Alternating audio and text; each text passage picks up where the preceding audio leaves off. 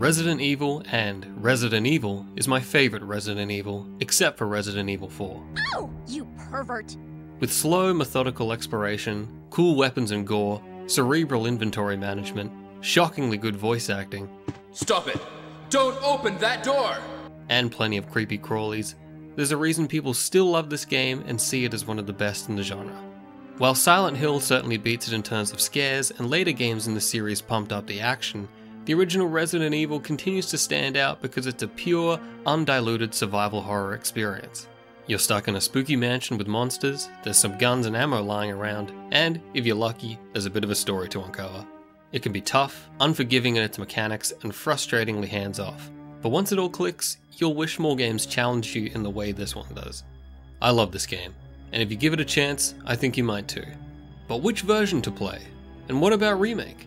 Well, fear not Poindexter, because I'm here to walk you through my favourite versions of the original and Remake, while giving you some spoiler-free tips on how to enjoy yourself. So put your shades on and smoke 'em if you got 'em, because we're about to get freaky deaky in the world of survival horror. With so many re-releases, director's cuts, digital downloads and HD remasters, trying to figure out which version you should play can be a little tricky. But before we get into all that, I want to talk about the much beloved GameCube remake from 2002, and why I think it's a must-play, but not a total replacement for the PlayStation original. For starters, there's a mood and a charm to the old game which just wasn't carried over to the GameCube. The mansion has these rich colours and psychedelic wallpapers which Remake ditched for a more overtly sinister atmosphere. Character and weapon models have this big chunky action figure aesthetic, and of course, the corny low-budget FMVs give the game a great B-movie spirit. Bizarre murder cases have recently occurred in Raccoon City.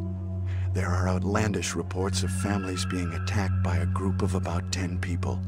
Victims were apparently eaten. But most importantly, it's worth playing the original first because Remake actually plays upon your knowledge of the old game to freak you out, shake things up, and have you second guessing your own decisions while also tying up all the loose ends of the original. I really couldn't say which one I like more. Both the old and the new perfectly complement each other, and considering the relatively short length of an average playthrough, I definitely think they're both worth finishing. But I get it, man, you're a busy guy. Time is money and you can't afford to play both scenarios in the original and in the remake. That's why, if you're playing both of these for the first time, I recommend playing Jill's scenario in the original and then Chris's in the remake.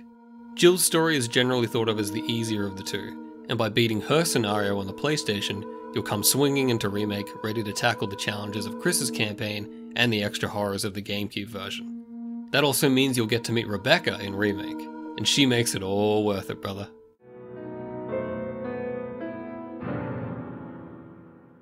Oh, what was that? My interpretation is off a little.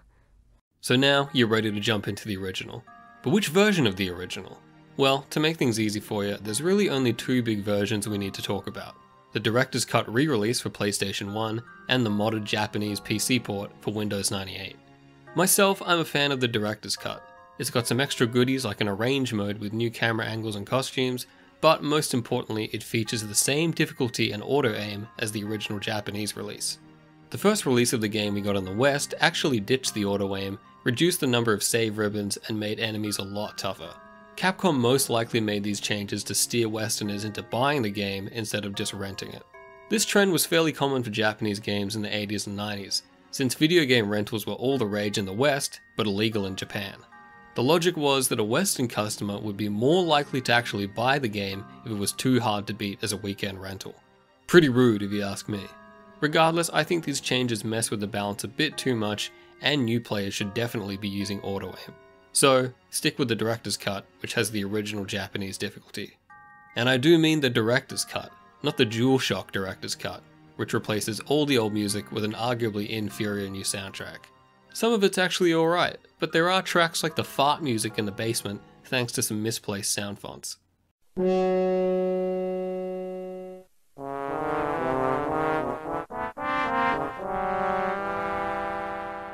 Thankfully, the good version of the Director's Cut is the one you'll find on PS3, PSP, and Vita through the PSN store. That store is not going to be around for much longer, but given how easy it is to soft mod those consoles, well, I'm sure you can figure something out. If you're using an emulator, I highly recommend using DuckStation. setting the resolution to 2x or 3x and enabling PGXP geometry correction so Chris no longer looks like he just ate a lemon. The only thing I don't like about this release is the fact that it still censors some of the gorier parts of the opening FMV, despite what it says on the box. That's about it though, and there are a few patches out there which restore all of the gore and smoking of the Japanese version. It really is just in the first 5 minutes of the game though, so if you can't be bothered, I recommend just watching the full color FMV on YouTube in all its shitty glory. Aside from that, the director's cut for PS1 is how I like to play Resident Evil, and if that's the route you're taking, I think you'll have a great time. But there is one other version definitely worth talking about. Back in 1999, Resident Evil was re-released exclusively in Japan for Windows 98 as Biohazard Ultra 2000. There was an earlier PC port released in the West for Windows 95, but don't get that confused with this later Japanese version by MediaKite. The reason we're interested in the MediaKite version is because of the Resident Evil Classic Rebirth patch. This patch makes the game run on modern hardware, adds support for all sorts of controllers, and it features the ability to skip door animations and perform a quick turn. The option to skip door animations is a really cool addition. I've played through these old Resident Evil games many times before, and I can honestly say these animations only really bother me when it comes to going upstairs. But for all you attention deficit zoomers out there, this might be a lifesaver. The quick turn ability is something that should have been there right from the start, and considering every other Resident Evil game, including Remake, features this mechanic, I don't think it screws up the balance at all. On top of all that, the character models have also been fixed, so they no longer clip when walking around. For a character like Chris, whose arms constantly pop out of his sockets, I think this is a big improvement. So while this PC port with the classic Rebirth patch is definitely a fine way to play the game, I still think playing the PS1 Director's Cut with a nice emulator like DuckStation is probably the way to go for most people. For starters, unless you're already decently cheeky at finding stuff online, the Japanese MediaKite version can be much harder to find online compared to just downloading a PlayStation ISO. I'd tell you where to download it myself, but I think my parole officer might be watching. The PC version also can't be used with something like a nice CRT filter, and the FMV files are noticeably shittier unless you download the high quality movie pack. But worst of all, Jill's scenario doesn't use ink ribbons for saving.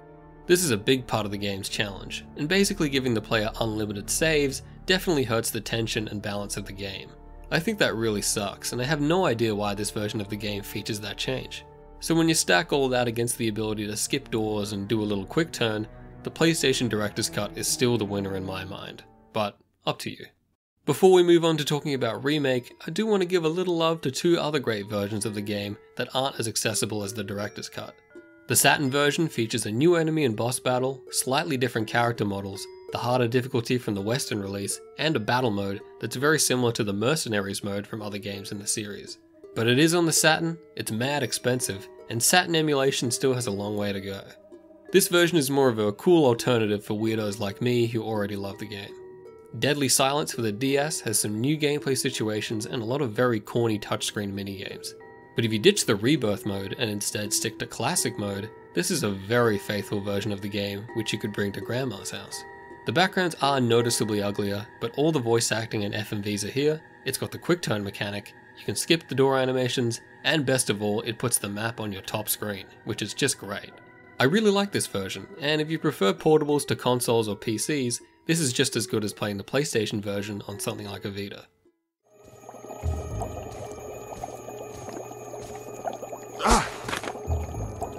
Jill. Barry, I didn't mean to get you that excited. Right. Anyway, you should read this. Now on to Remake, and don't worry because you really can't go too wrong with this one. If you're playing the GameCube version on original hardware or a Wii, I recommend hooking it up to a CRT so that everything blends together nicely with the pre-rendered backgrounds. If you'd prefer to emulate in higher resolution with the controller of your choice, Dolphin does a great job as usual, and I couldn't find any issues worth mentioning. But the most accessible version, and the one I recommend, is the HD remaster for modern consoles and PC. This version overhauls the character models, adds some new costumes, touches up some of the lighting and backgrounds, and adds an optional new control scheme that ditches the tank controls. Though I don't recommend using this, because then you can just zip past zombies like Speedy Gonzales, which obviously destroys the challenge of the game, but more on that later. Some of the backgrounds do look a little bit worse, and the black levels are slightly crushed compared to the GameCube release, but I don't think it's anything you're likely to notice unless they're shown side by side. Console versions are capped at 30 FPS, just like the GameCube, while the PC release runs at a full 60. I did have to download a file from the PC Gaming Wiki and change my refresh rate to 60 to fix some weird slowdown, but other than that I never had any issues. I also recommend changing the aspect ratio from widescreen to original. The widescreen option artificially fills the screen by zooming in on the backgrounds, and then when you run around the mansion you get this weird panning effect which can be quite distracting. So I strongly recommend changing it back to the original 4:3 mode. And that's about it. The Switch version has some pretty gnarly load times compared to all the other consoles, but other than that I say just grab whatever version is most convenient for you. Congratulations, I'm done rambling about ports and now you're ready to actually play the game. Like I said earlier in the video, for first time players I strongly recommend playing Jill's scenario first. She's got 2 extra inventory slots, a lockpick for certain doors, early access to a grenade launcher, and lastly, the helping hand of a Mr. Barry Burton. While she might be classified as the easy mode in Japan, first time players are still going to find a level of challenge and strategy missing from most modern games. So really it's more like normal mode for Jill's campaign and hard mode for Chris's campaign. I really like the way they balance both characters too, because Chris certainly has his advantages over Jill, and if you're completely unfamiliar with this 2-character system, you can think of them more as 2 separate versions of the same story, each with its own unique characters, weapons, and situations. Alright. If you're someone who's used to playing old games and has the patience to figure things out as they go along, then this is where we part ways. Have fun with the game, and I'll see you at Resident Evil Con 2024. But if that doesn't sound like you, and you think you might get a little lost or frustrated with the gameplay, stick around, because I got some spoiler-free tips to help ease you into things. Jill, what's going on? Any clues? No, but something's wrong with this house. Whoa! This hall is dangerous! First up, let's address the panzer in the room here. Tank controls. Resident Evil 1 is an old game with fixed camera angles and a control scheme designed for a PlayStation D-pad. People love to make a big song and dance about tank controls, but it's a control scheme that makes perfect sense for the camera, and new players usually become well adjusted to it after some practice. Using the alternate control scheme from the HD version of REmake completely trivializes the enemies too, so please, don't use this. I get that tank controls can be disorienting and frustrating, but they do exist for a reason, and once you get the hang of them, you'll unlock the whole creepy cupboard of old horror games you always wished you could enjoy. Really the key thing here is to use a good D-pad instead of an analog stick. Your mileage may vary, but I find that using the D-pad for tank controls offers higher precision and a greater mental connection when steering your little shopping trolley around the mansion. Better watch where you're going though, or else a zombie might just wake up and take a munch out of your leg. How do you know when a zombie is actually dead? Easy. In the original game, a zombie only stops being a threat if you've blasted their head off with the shotgun, blown them up with the grenade launcher, or shot them enough times that you can see a pool of blood around their corpse. So if you're trying to take them out with pistol shots to the body, wait until you see that blood oozing out of them. Pulling off a headshot with the shotgun is a reliable way to deal with them, and man, that animation just never gets old. But that's just the original game, and if you think you can get away with that kind of behavior in REmake, you're in big trouble, Buster. And that's because REmake features one of the sickest enemies to ever appear in a horror game, the Crimson Heads. Any zombie in the game which hasn't been blown up or had its head taken off will eventually mutate into these scary Freddy Kruegers who chase you around the room until you send them back to hell. They do a lot of damage and have a lot of health, so we really don't want to deal with these guys. And to top it all off, decapitating a zombie in REmake has a strong element of randomness to it. Getting close with the shotgun and aiming upwards certainly helps your chances, but it's not a sure thing like in the original. So if you've got a zombie on the ground and you know he's dead because he's bleeding out, how do we stop him from turning into a Crimson Head? Alright, you have to burn the bodies using a lighter and the kerosene from one of these tanks. If you do that, it's guaranteed the zombie won't turn into a Crimson Head. The catch is, there isn't nearly enough kerosene in the game to burn everybody in the mansion. Brilliant stuff. I love this mechanic, and it's probably my favorite part of REmake. It adds so much tension and strategy to moving around the mansion, to where playing the original without Crimson Heads actually makes things feel a little too easy. Crimson Heads can't go through doors like some zombies can, so there's no point using the kerosene in a room you're certain you won't go back to again. It's best to save it for areas you constantly need to access. And on that note, you really shouldn't be trying to kill every zombie or monster in the game. If you think you can reliably run past a certain zombie every single time, you probably should. It could save you a lot of ammo, and it stops them from turning into a Crimson Head in REmake. As a game that heavily focuses on the management of limited ammo and healing items, a lot of players get overwhelmed by this idea that they might suddenly run out of bullets and bugger themselves into a corner. But as long as you're exploring every nook and cranny like the game expects you to, it's much more forgiving than you'd think. Pistol clips are the most plentiful of the bunch, shotgun shells and grenade rounds should be conserved moderately, and finally, magnum rounds and acid grenades are best saved for bigger monsters and bosses. Those are my big tips for Resident Evil, but I'm sure once you get into the game, you'll start working out your own little strategies and methods to get the ghoulies off your back. The original Resident Evil, and its remake, is a game very dear to my heart. It's a perfect entry point into the world of horror games, and despite how much the genre has changed since then, this is still the peak of survival horror for me. It's one thing for a game to scare its player through visuals, audio, and storytelling, but for a game to actually give me a sweaty butt crack through gameplay mechanics alone, well, I think that's what the medium's all about. I hope you enjoy your time in the mansion, thanks for watching, and I'll see you when I see you.